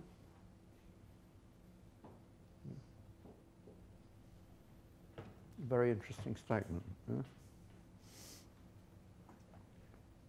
Why do you think they're all killing each other in the Middle East? It's all to do with emotion. Yeah? It's not logic. Why on earth does anybody think that Donald Trump is anything other than a bloody crook? You know, emotion. They're fed up with politicians talking shit at them. You know, he sounds sincere, even though he's gone broke 4 times, but he's a brilliant businessman. Unbelievable.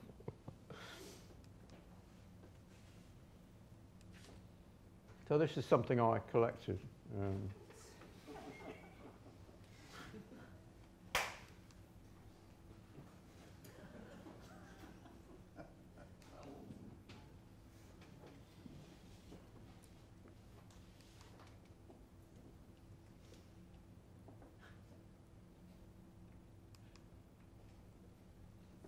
This is the one I like, the next one. Yeah.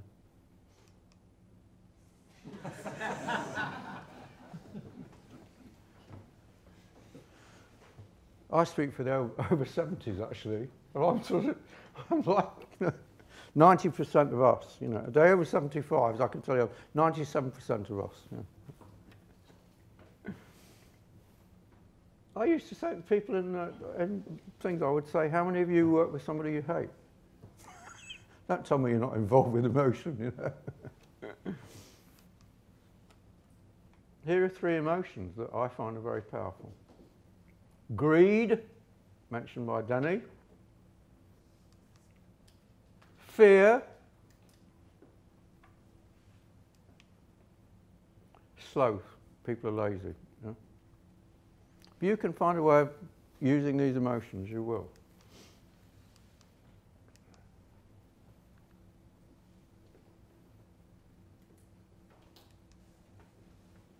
It could all go wrong very quickly, or worse, it's gone wrong. What can I do? Now what? Yeah? Very, very strong. Yeah?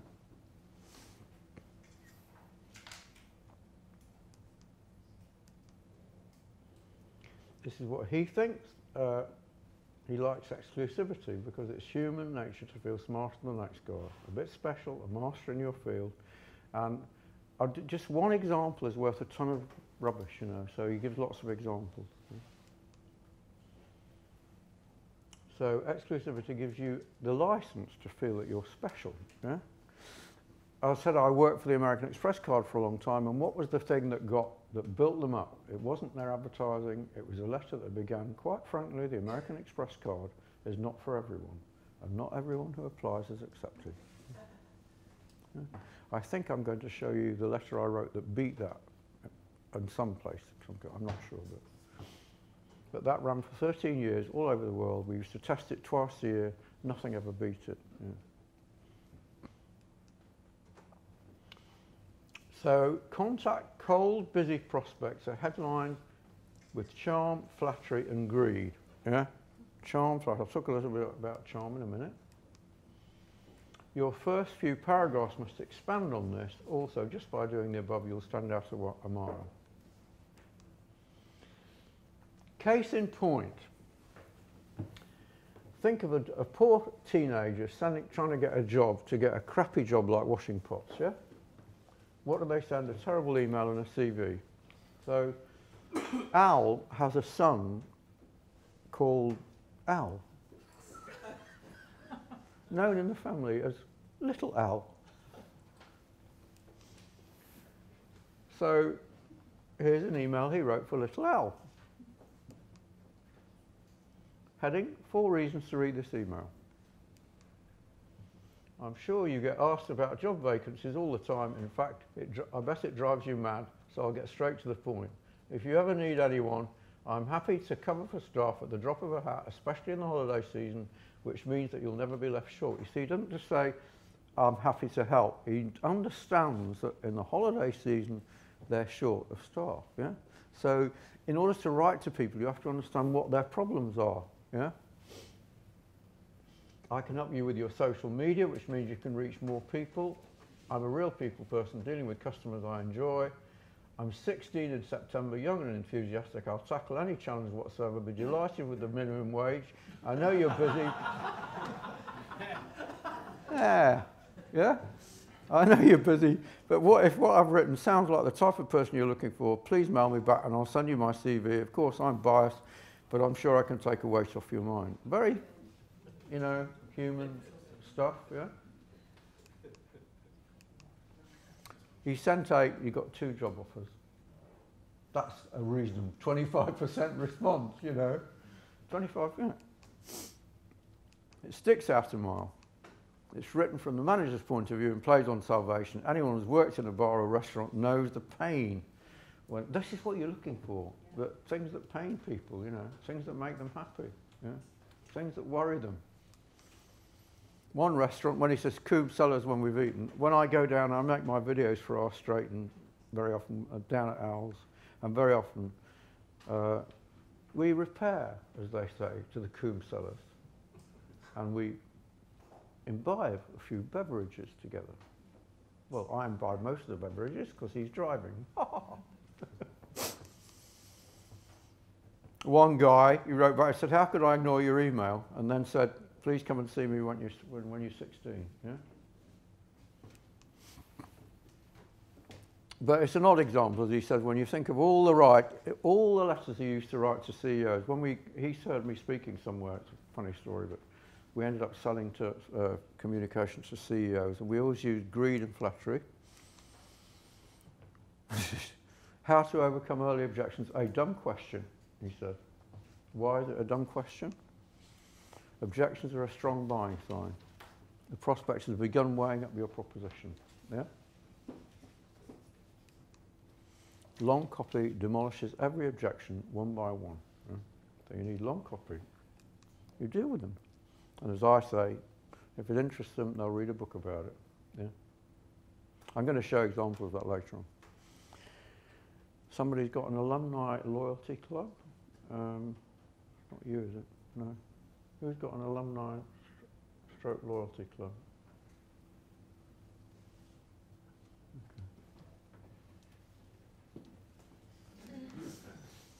Here, 2 of the 7 key emotions come into play: exclusivity and greed. Press these 2 buttons and any loyalty club has a strong chance of working. Yeah? And here's an example. Last week at a party, the host was saying how chuffed he was. He'd borrowed a pal's macro card. You know what a macro card is? It enables you to buy wholesale, to buy all the food and booze. You could almost see one chap swell with pride when he boasted that he too had a macro card. If you want to hang on. If you wanted more advice on that, all you have to do is send me some stuff and I'll comment on it, yeah? I've done a lot of work in that field. At one time, people used to come into my agency in Covent Garden and I would greet them at the door and say, "Good morning, would you like to start a club?" People, like human beings, love to belong. Yeah. If you want to sell to busy, cold prospects, logic. Who asked about logic versus emotion? Did anyone?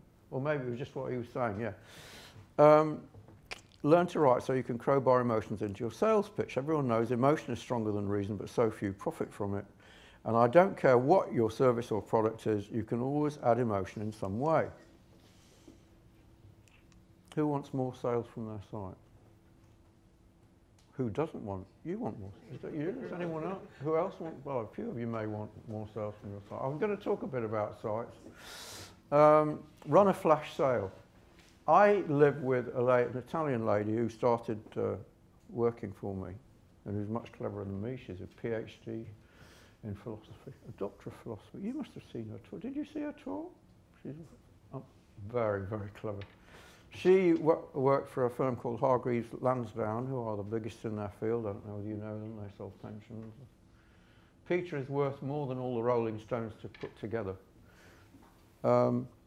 And she just says she runs flash sale. I've seen her run a flash sale and bring in 50 million quid, you know, in 3 days. Yeah? It's so quick. You've only got this one opportunity to get this thing. Yeah, very, very powerful. You're making it suit them. Greed and the fear of missing out kicks in. Yeah? Long copy. When you sell with conviction and enthusiasm, long copy is easy to spew out and edit to shape. Go for it. Do it. Yeah. Also, often folk can't be bothered, or if they can, it's never used because they listen to clueless morons. It's too long. I'll never read all that. You can see that I've got Al well trained, actually. No, he was very good before him. He was selling computers. That's how he was making a living. He's a salesman. How to write long copy sales pages. Who asked about that? Anyone? Nobody asked about it. Well, in that case, we'll ignore that. No, we won't. Follow a proven template and crowbar in the 7 emotions. Here's the template I use for every profitable sales page I've ever done. This is Bob Stone's template. First, come up with your biggest benefit. Second, immediately expand on this. Third, be specific. Yeah? I'm going to show you quite a lot of copy anyhow. See how it's done. Proofs and testimonials. Offer. What will happen if they don't act? Fear of loss. This is something I've discovered more important than hope of gain. Yeah? Recap with a call to action. Don't ask them, tell them.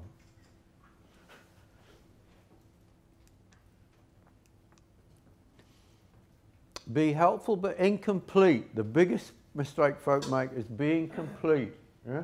If I tell you everything, there's no reason for you to want to know more. Yeah? If you leave your audience thinking, great, I'll just go away and do that, you haven't shot yourself in the foot. But while warm, fuzzy feelings and goodwill are great, you can't take them to the bank. Yeah? Get them reaching for their wallet to get the big picture with all the detail.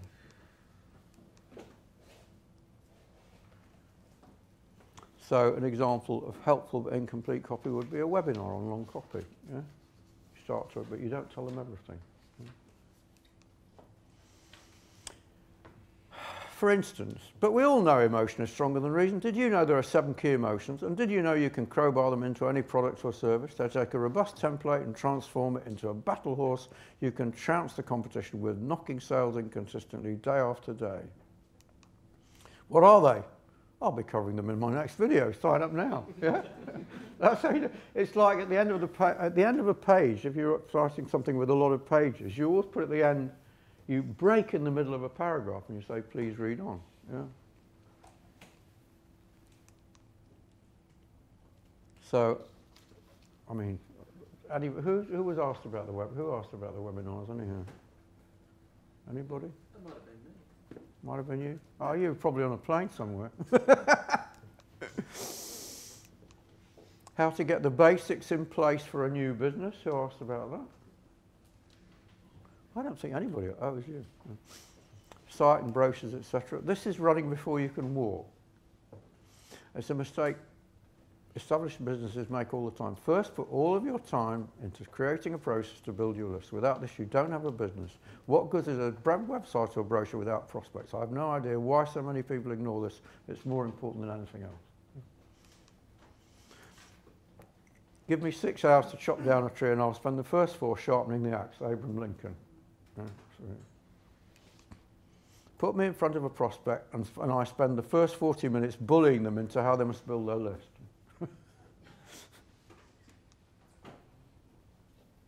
A strategy / processes for winning work. Who's that? I think a lot of people sent in. It wasn't you, was it? You're all, listen, I'm 79. I can't remember anything. What's your problem?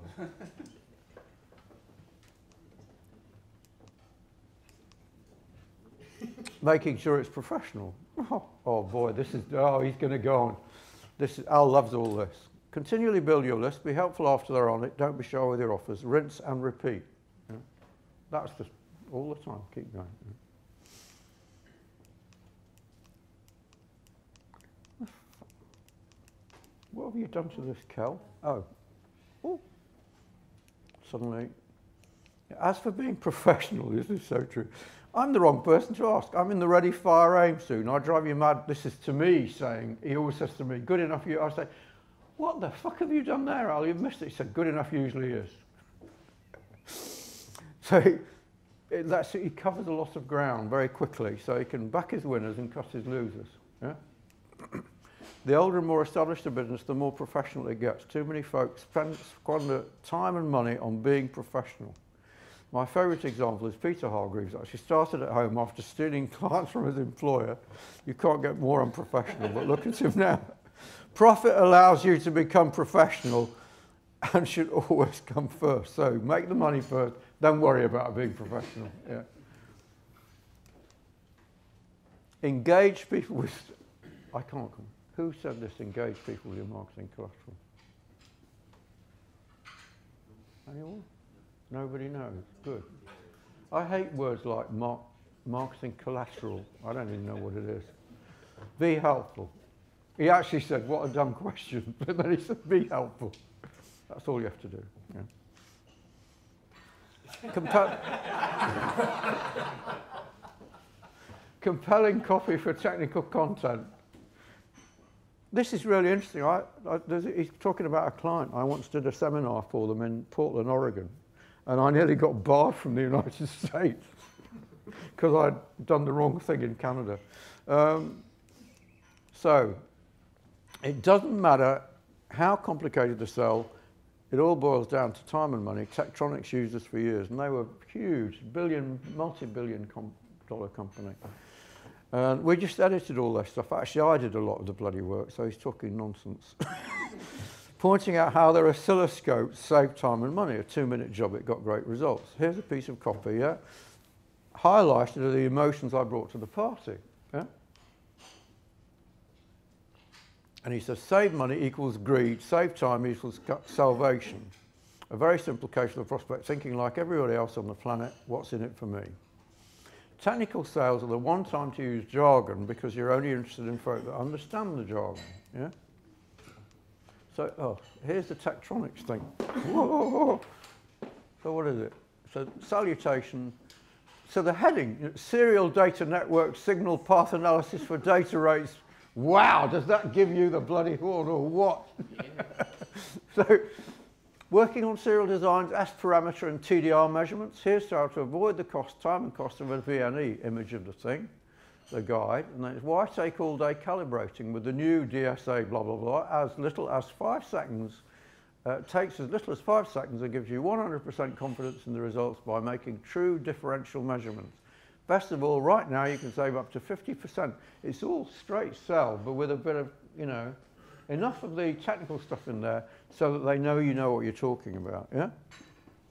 And I'll make another point about that a little later. Phrase benefits, by far the best question submitted. Who said, how do you phrase benefits in compelling ways? You've all forgotten what you said. Who said it? Anybody? Nobody. It's him. It's bloody the plague of Australia. You just said it was the best question, so I thought I'd say yes. We all did it. How many times have you seen me? You're going to get barred next time. You imagine how desperate he must be. Sod all to do in Australia. He comes over to check on my jokes, you know. Learn how to write with charm, then add nod factor. Not easy. Nod is what I used to say to my copywriters. I said the aim of the thing is to get people nodding in agreement at the start and keep them nodding all the way to the order form. Nod, nod, nod, nod, nod. Yeah. So charm, I'll talk about that in a minute. So that's how you become compelling and persuasive. And number 2, tell a story. And I told you a story about my parents. Did you like the story? Yeah? You can't beat a story. Yeah? And here are some examples. The most famous mailing ever sent out, really, which ran for 32 years unchanged for the Wall Street Journal. I won't go through it in detail, I'll show it to you. And also the Zippo ad, the amazing story of a Zippo that worked after being taken from the belly of a fish, which is one of David Ogilvy's favourites. And this is for something I wrote for Kane Knight, and this is a wonderful example. They're lawyers, or they're in the legal field. It worked so well, they never ran it again. Idiots. They justify firms' legal bills, you know, as people are arguing about the bill, they justify, this is what you know, cases can drag on forever. Yeah? And so the letter worked so well, by the way, that even their financial director was impressed. I always remember the managing director, I said, even our financial director liked it, and he's dead from the neck up.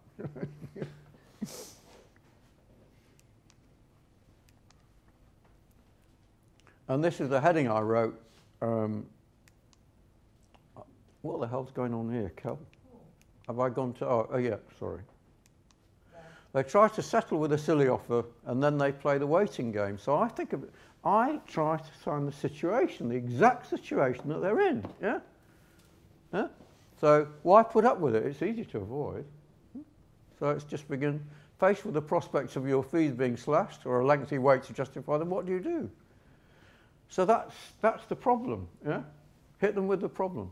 Your billing is the lifeblood of your practice, and the big insurers know it, yet they're easier to beat than you think. As you'll see, it's easier than you may have thought, and you can do something about it right now. But perhaps best of all, you'll instantly put an end to 3 troublesome bedfellows who always appear when we're forced into playing the waiting game. Bad cash flow, less billable time, and unnecessary overheads, yeah? So that's how you get them going. And this is not a short letter because they're selling something expensive, yeah?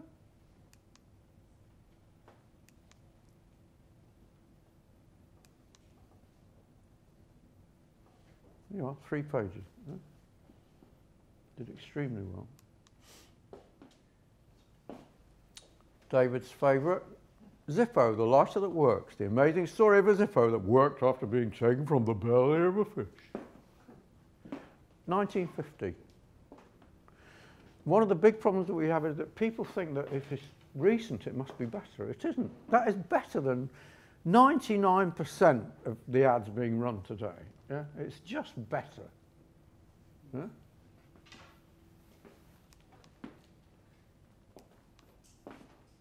Here's the Wall Street Journal one, and I'm just going to do a little test I've done many, many times.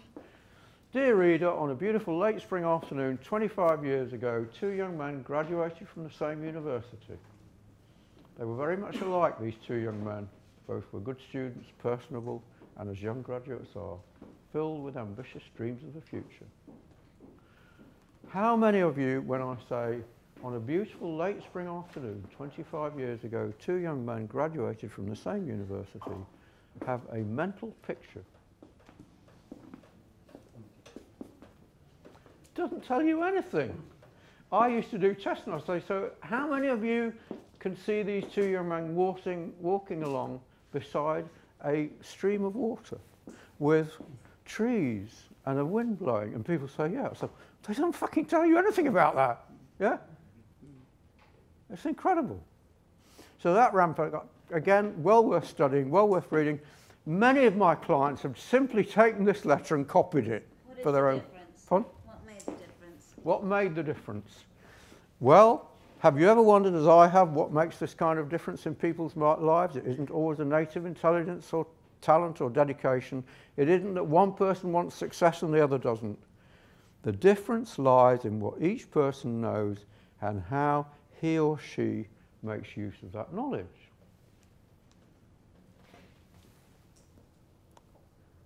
And that is why I'm writing to you and to people like you about the Wall Street Journal Europe, for that is the whole purpose of the Journal Europe, to give its readers knowledge they can use in business.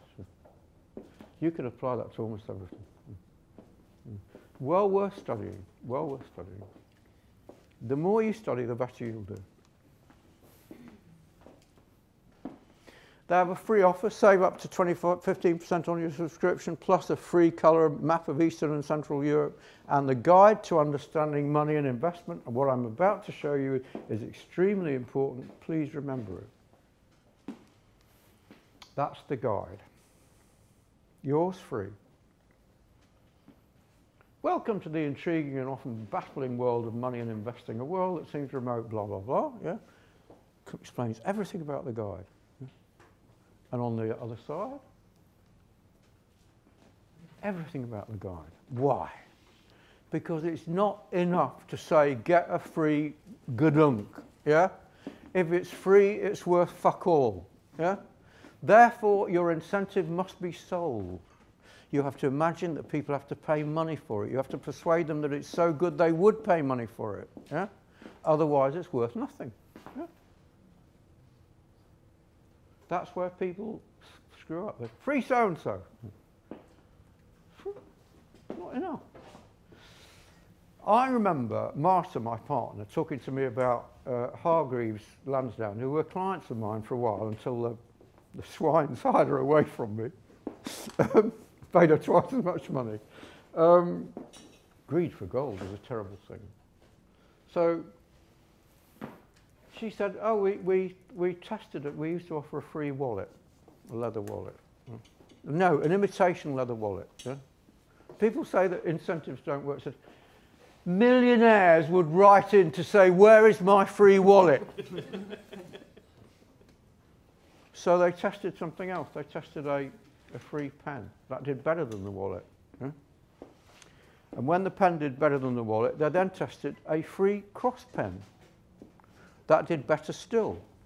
And then they said a free cross pen with a gold-plated nib. That did better still. Yeah? And then they tested they currently test a free cross pen. I've got one actually, worth £149 with a blah blah, and that did better still. Yeah. What am I doing? I'm very fortunate. I've made many, many friends. I'm a happy man, actually, believe it or not. I've made many friends, and one of the friends that I admired greatly was the man I worked with in the 1950s, 7 or 8, I don't know. And we used to do imperial leather soap and a number of other things. And he started the first direct marketing and one of the best direct marketing agencies in Britain. He's retired now, a guy called Graham McCorkle. And he once said to me, he said, be as generous with your incentives as you possibly can. Don't go over, don't do what Hoover did and offer free holidays and go broke as a result. which they did very quickly, you know, because who's in charge of the marketing department? Oh, we ran an ad looking for idiots. Do you know about marketing directors? I love marketing directors. At one point, marketing directors were so incompetent that the average length of tenure of a marketing director in this country was 18 months. Imagine, time to make lots of promises, time to screw up, time to be noticed. People know he screwed up. Time to get fired, time to get another job. No problem, because what do the companies do when they're looking for a marketing director? They don't look for somebody who might make a great marketing director. They look for somebody who's already done the job, in most cases badly. Yeah? It's amazing. Really, that's another subject. Okay, so be as generous with your incentives as you can. As I was saying, lots of my clients have copied that, you know, adapted it. Because it's a before and after, and it's a story. It's a combination of the two, yeah? I can spend, again, any of you who've been with R. Drayton, I'm pretty sure I've got on the R. Drayton thing, I've analysed that, haven't I? One of the videos. Yeah. Yeah. It's 11. Is it time to bugger off then? Right, finished, that's it. Sorry, it's all over. Terminado. Okay, if you'd like to avail yourself of the refreshments, ladies and gentlemen.